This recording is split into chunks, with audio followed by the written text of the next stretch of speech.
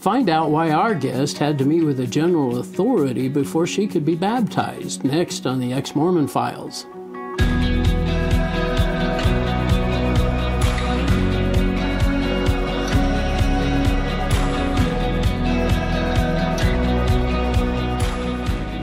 Hi, and welcome to another episode of the Ex-Mormon Files. I'm your host, Bishop Earl, and I appreciate you joining with us.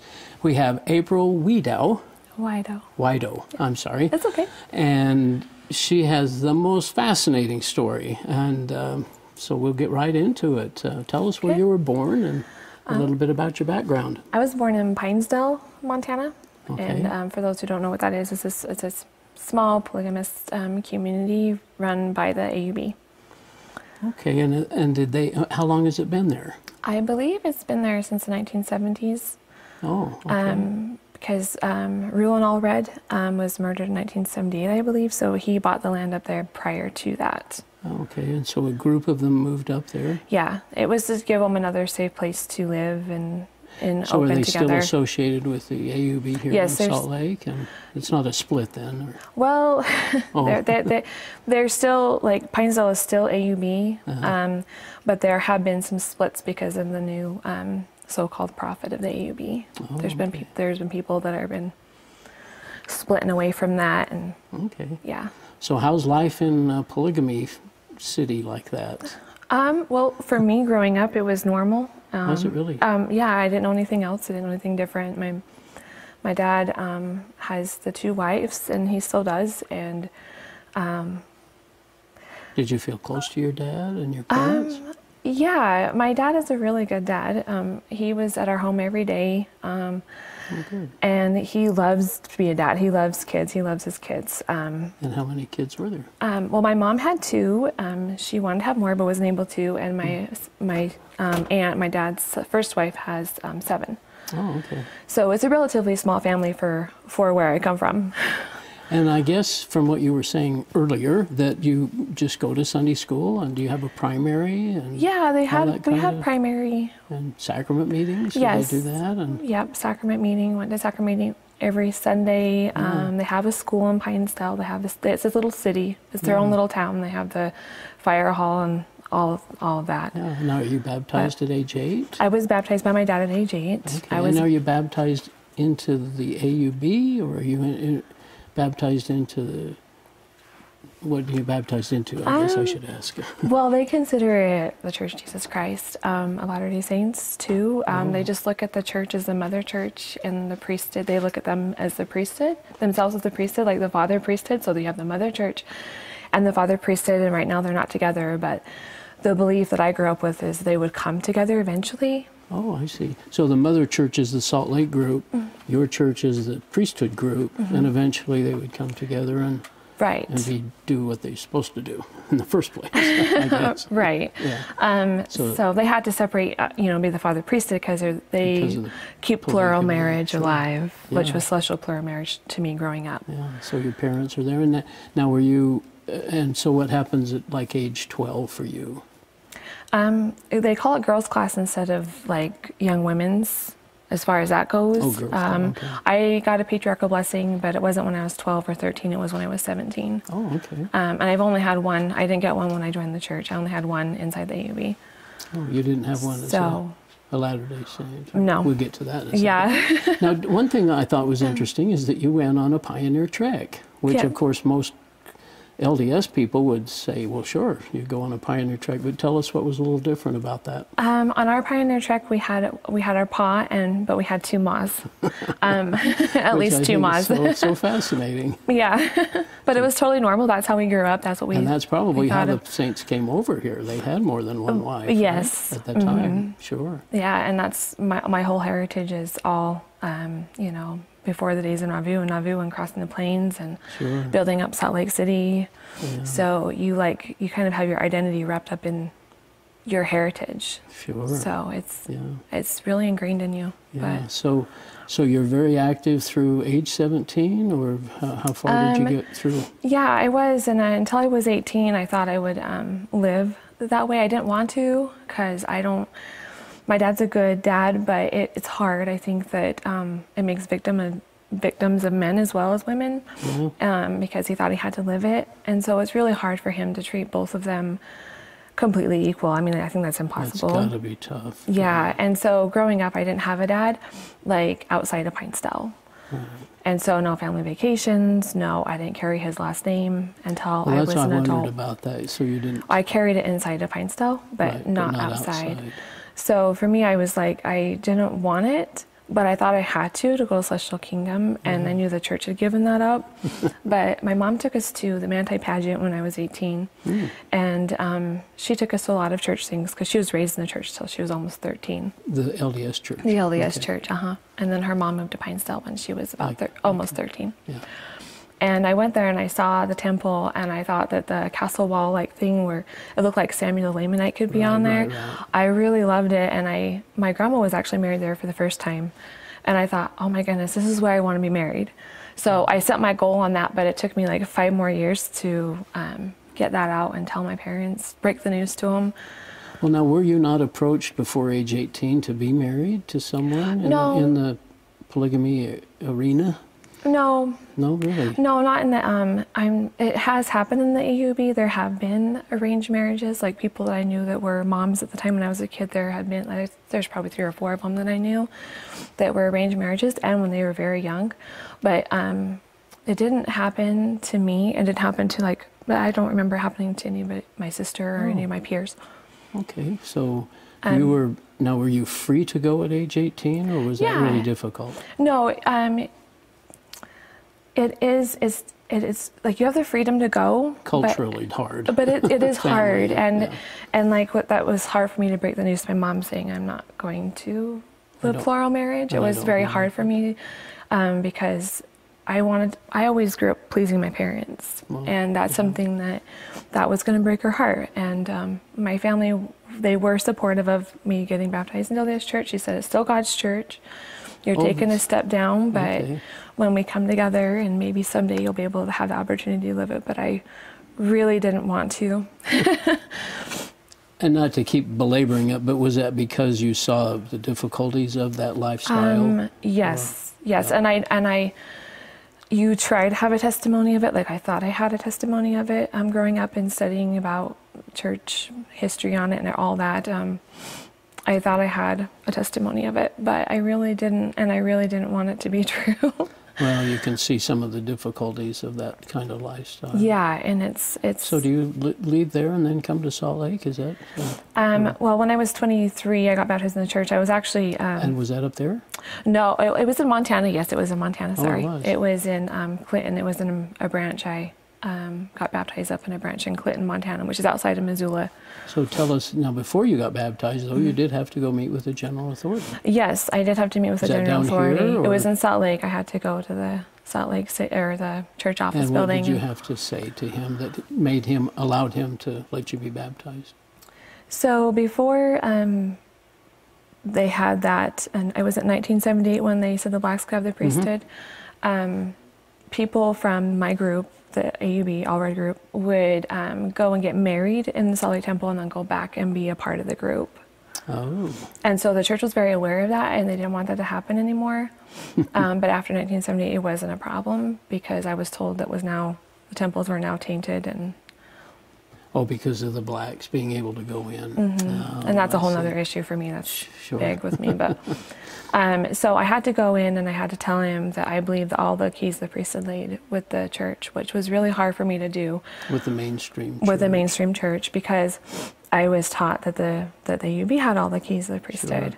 And so that's a very conflicting thing, like who actually really has them? Who has the keys? And who's really the prophet? And then did you have to denounce polygamy and that lifestyle as of right now? Or? Yes, and but he did tell me, he's like, you need to honor your parents. You can go home and visit them, but living there is not an option. Oh. Like I wasn't allowed to go back home to Pinestyle and move in and stay there, to live there if I needed to. Separate yourself from the family. Yeah, honor them and go visit them, but you don't get to live there anymore. That's a tough thing for a 18 to 23-year-old, 24-year-old young lady to have to give up family and then all the teachings that you had. It must have been really difficult for you. It's very conflicting. Yeah. Sorry. It's very conflicting because I feel like growing up, I thought I knew the gospel and knew all the doctrines, and then when you go into the church, you're like, oh, you're a convert now. You're a Mormon. I'm like, I'm like old school Mormon. That's what I call it, old school Mormon. Yeah, I was raised Mormon. I mean, the Articles of Faith, Joseph we Smith, memorized those. Book of Mormon, oh yes, Doctrine and Covenants, the whole business, the whole 9 yards. And having that hope, and I guess I didn't understand that completely. Having that background hope that the churches will eventually meld together again, and that's an interesting. And there's enough keys. There's enough of the priesthood left in the church and to carry it off triumphant, because it's their job in latter days to do that. Like, we're not mainstream, so we don't send out missionaries, but that's the job of the church to do. So, okay. Yeah, so. They certainly do that. Well, so tell us what kind of happens. How active are you then as a Mormon? I mean, as a Latter-day Saint? So when I first got baptized, I just started going to the branch in Clinton, and I had a calling there in the nursery, and they're like, you should go down to Missoula and go to the singles ward.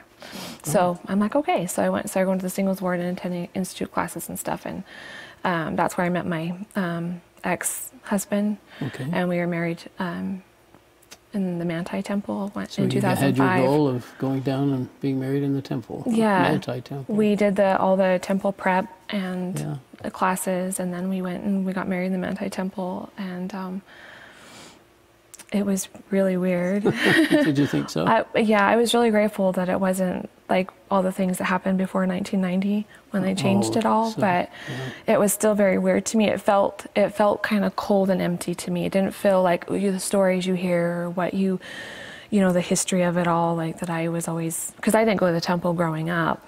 But the way we seem to build that experience up, and then it turns out to be it was just really cold. And like when it just seemed like they were just like doing it, I don't know, robotically, and it was just memorized, and it was just, and like when she gave me my name, I was just like, it was just weird, It was just like, where did she get that name? Like it was just the name they gave her that day to give, and she pretended like she pulled it. I don't know. It was really strange. Interesting. Very strange indeed. But you are active then for a few years. So yeah, I know we went to a ward in Missoula, made a lot of really good friends, and my callings mainly were like with the kids and stuff. And it was, primary and Sunday school, and and nursery too. I did a lot of that. Did you? Yeah. And then the activities communities, committee and stuff like that, which was really fun. And so we were active. And so what happens along the way? Along the way, we ended up being married for about 10 years, and then it just got worse and worse. We moved from Missoula to Nevada, and it just got worse there. And I remember calling out to a friend that was in the bishopric that was actually friends with him, but I had met with the bishop several times talking to him about my problems, and I just never seemed to. I mean, he was a really good bishop, but it just never seemed got better and got addressed properly. And out of desperation, I made a call one time to this friend of ours, and his biggest concern wasn't the physical abuse. It was the fact that my husband had stopped being really active in Nevada and had stopped paying his tithing. Oh, that was his concern. The standing of like, well, that's how you know when your good standing is in the church. It was more about all about the good standing in the church, and rather than the way he was treating you. Yeah. That's sad. So I eventually left him in 2015, and in 2015 we got a new car in June, and it had XM radio on it, and I got addicted to listening to The Message, which is a Christian channel, and it's all Christian music. It's all Christian music, and I just couldn't stop listening to it. So, but when I moved, and we had to do kid exchange, like in Wendover, I had a lot of hours of driving twice a week, and to exchange kids, and so you were listening to this. I was listening to the this Message program, yes, and those songs just filled my spirit and my heart. And I just remember driving down this one part of the road. I just remember, I don't know where it was. It was between Salt Lake and Wendover, but it's just like this big empty highway, like rolling. And I just remember looking out, thinking, what if that's true? What if Jesus really is enough? What if it's really that simple? Yeah. What a good message. Yeah. And I just couldn't stop listening to it. And I found out later, as I started reading my Bible and trusting it, that it was the Bible verses. It was the Bible they put into their songs opened my heart up, because I would always have my blinders on, and you talk about stuff, it's like anti-Mormon, I don't want to hear about it. Right. But that opened my heart. Oh my goodness. To it. And so you listening to these songs, then you ended up coming to a church. Yeah, I was listening to those songs, and then I was teaching primary at the same time later on, and it was the DNC. It was stuff about Joseph Smith when he was going to Carthage jail, and like why the Nauvoo Expositor and all that stuff. And I just started doing more research. I think, well, I know actually, I really believe with all my heart that those songs opened my heart to looking. Yeah. Whereas before I would never have even thought about looking further into that, just like believe by faith that he was really a martyr and really everything that you've been taught. And but I started digging and doing a lot of research on it. Well, just to back up just a little bit maybe, what did you think of Jesus at this time as a former polygamist and now an LDS member?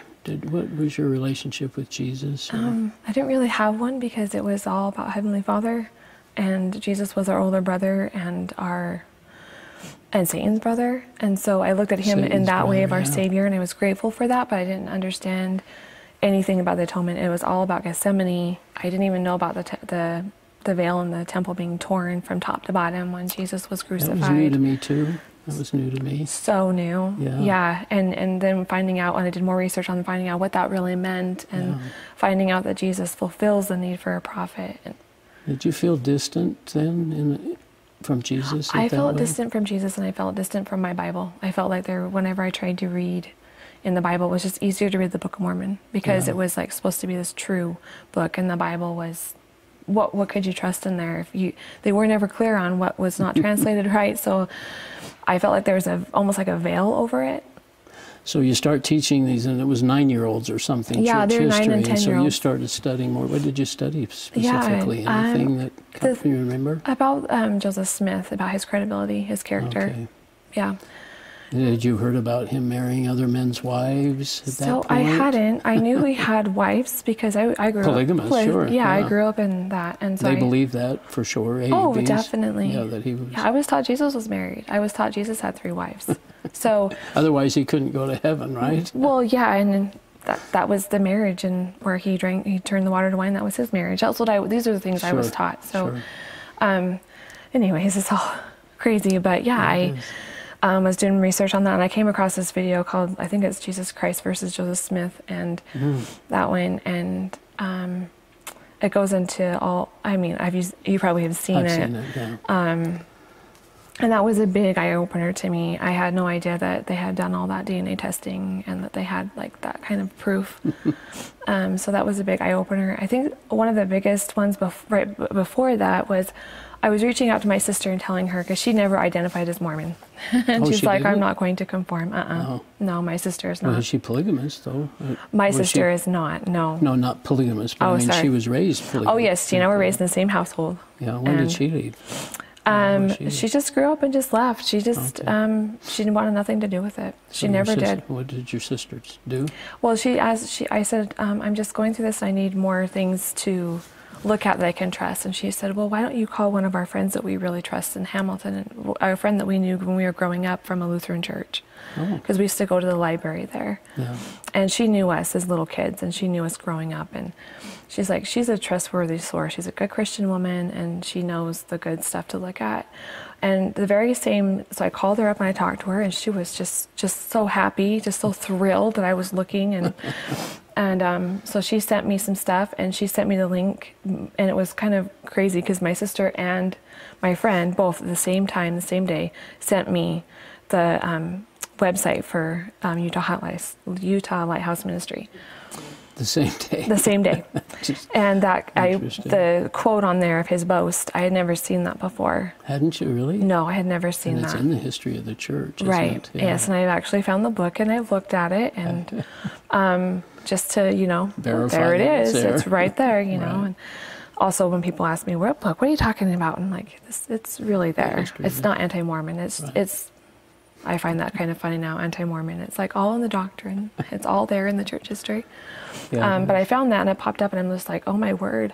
I felt like I started to cry and I felt like I wanted to I was sick because that he said that he was, you know, basically bigger than Jesus. And did a better work than Jesus. Yeah, and I knew then I couldn't follow a man like that. It's like, I felt like if I followed a man like that, I'd be marching myself to hell. Wow. It's like, I can't follow that. So, but I was dating at the time and he was just like, okay, whoa, this back up. You're like the ultra Mormon girl, you know, and now you're saying that you don't believe in it. So he went along for just trying to prove to me that it was right. Now this is a fiance at this yes, point? Well, he was just a boyfriend at the time. Yeah. And then But he was LDS and he wanted, right? He was from the, he was never in mainstream Mormonism. Okay, and he wanted to prove the church. He wanted to prove that Mormonism was true. True. Yeah. And so we looked at that. I had him watch that video with me. Yeah.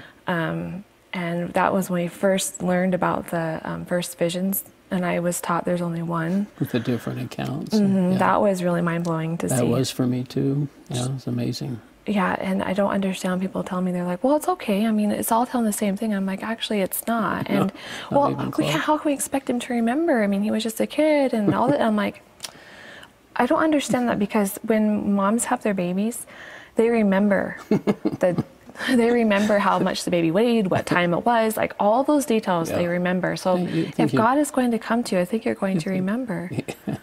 How can that be blurred and put into different accounts? So he said, okay, I really want to look into this, because he was getting more convinced, but it was still really hard for him, you know. And because I feel like I had 2+ years of that music just opening my heart. I was more ready for it. Yeah. For someone who hadn't had that, and to just be cold turkey, look, this is wrong, this is what's right. I mean, it's hard. Well, what drew you then to Jesus more so? What drew you to that direction? The Bible.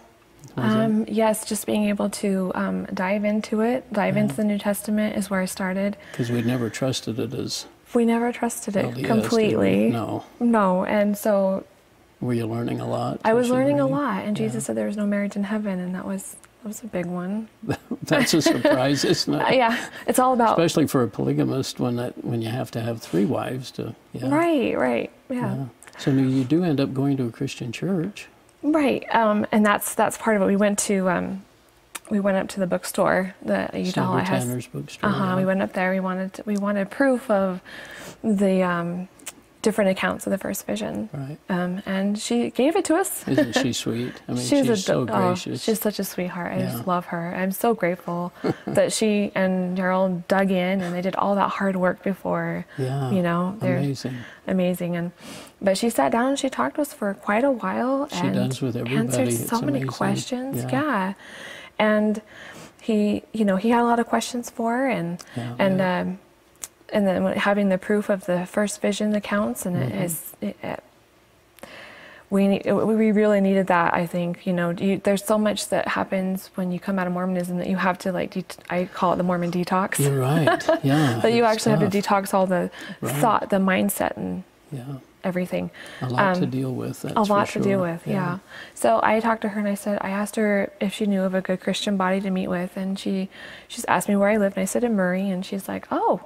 And she wrote down hers. She goes, oh, mine's right in Murray, and then she wrote down to several others as well to give me options, and it's like 30 seconds from my house, so of course we went there first. And that was Discovery. And that's Discovery. Yeah, and you've just loved it. Oh my goodness, I absolutely love it. I cannot say it enough. And the people there are they're followers of Jesus, and they take that very seriously. What happened? Was this the first time you'd gone to a Christian church? You mentioned this Lutheran friend before, but had you gone to a Christian church before? Not like for a service like that, but like my mom had a Norwegian grandma who was not her biological grandma, but like adopted, and would take her every Christmas to a candlelight service at the Lutheran church. Yeah. And so every Christmas Eve, so when she found the Lutheran church, so we would go to the library there and stuff, she started taking us to the Christmas Eve candlelight service as well.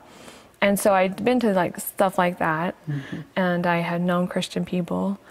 But hadn't gone to a real service like Discovery. What did you think of that? No, I was in love with it from the very get-go, from the very moment. Could you believe the songs and the praising? And it was just like it resonated with my heart. It was like I felt like I was home then, because those are all the songs that I had been praising Jesus to on the radio. On the radio. Right. Yeah, and I'm learning new ones too, but there's still so many of them that I had already known, and I'm like, so this is what they do at church. This is why it opened my heart. This is worship. Yeah, this is worship. And Isn't that awesome? And I don't ever want to miss. The times I have to miss are really hard on me. Yeah. Like, I want to go. It's not that dreaded 3-hour like work session. When you left the polygamy group at age 18, did you feel a lot of guilt and a lot of angst about leaving, and that maybe I've done the wrong thing? Or well, at 18 I hadn't officially left. I just knew that's where I wanted to be. But you wanted to be away from and not live polygamy. But I just meant, did you feel a sense of guilt from I did. that? I did. I felt like I was betraying like what was really true. Wonder if God loved you at that point. Yeah, and like just the mistakes you make in life too. I know as a Christian we're all simple and everything, and I realize that it's Jesus that stands in and takes all that away. I can't work for it, and I just always felt the burden weighing me down of all the guilt of everything I did wrong. Yeah. And leaving the group and going to the church and giving up so much, and it just weighs you down, because you're like, who is the prophet, really? Yeah. Who is the prophet? And now it's just, there's just such a freedom. And did you ever understand grace?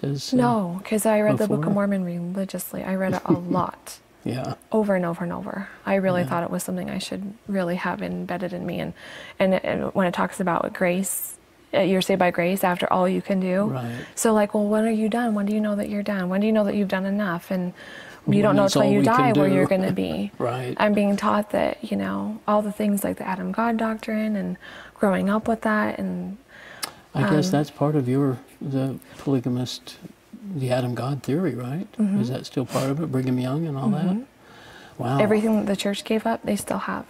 So it's I hadn't thought of that, because we've just kind of, so just freedom and grace and joy, and it's just been wonderful, hasn't it? It's been, liberating, and so much freedom in Jesus. I feel like I'm able to just love everybody the way, that Jesus wants me to, and not have to worry about like, oh, well, they need to join the real church so and they better stop drinking their coffee, and they better, all that kind of thing. All those kind of things that you think of as a Mormon that don't make them worthy to go to the temple, so then they're not worthy. And one step forward, two back, and you're just never sure that you've got it all together. Right. It's just amazing. Yeah. Well, gosh, there's just a little bit of time left. Anything you want to share with your family, friends? Yeah. Should I like? What's that? Oh, I was just... Anything. Really quick to back up really quick. Oh, sure. Just really fast, but I was talking about the friend that I knew that was Lutheran. Yeah. She and another friend of my mom's were praying for us as children the whole time. Really? I'm glad you mentioned that. Yeah, so it really was testimony to me, a prayer. You were in someone's prayer all this time. And the one, she's 85 now, and she lives in North Carolina. So when I called her and I told her... Did you call her and tell her? I told her. What did she say? She was just like, well, I'm not surprised. It's an answer to my prayer. And it's been about, 4 years now that you've been out? No, I came out last fall. Just that I'm what they call a baby Christian. A baby, yeah. I think I am too, still after 7 years. But yeah, it's very new. It's very fresh. Yeah, so you're still learning a lot. And I'm still learning so much, and it's so wonderful. And you know so much more now about Mormonism than you ever did as a Mormon, right? Well, and also I can see it for what it is too. Yeah. I can see it. Because you step back and be a little objective. Right. But the joy is in what Jesus has done, and isn't that a wonderful... Yeah. Yeah, I've just appreciated so much being exposed to Jesus and who he is, and the cross and what that means. And I love your shirt there. His grace is enough. His grace is enough, and Jesus is enough. And we can celebrate the empty cross. We don't have to, be scared of that. So I guess I kind of, I'm glad you went back and mentioned that about the prayers, because I think prayers do help, and I pray for my family too. But anyway, so any last words to the family, friends, whatever? Yeah, I just want to say that just please read your Bible. You can trust it completely. Yeah. Read it as a little child and know that Jesus is enough. Yeah. Well, April, thank you so much. What a fascinating story, and I'm glad God's found you, and you've been able to come to know who He is, and have that freedom and free of guilt. Yeah. So thanks so much, and we'll see you next time here on the Ex-Mormon Files.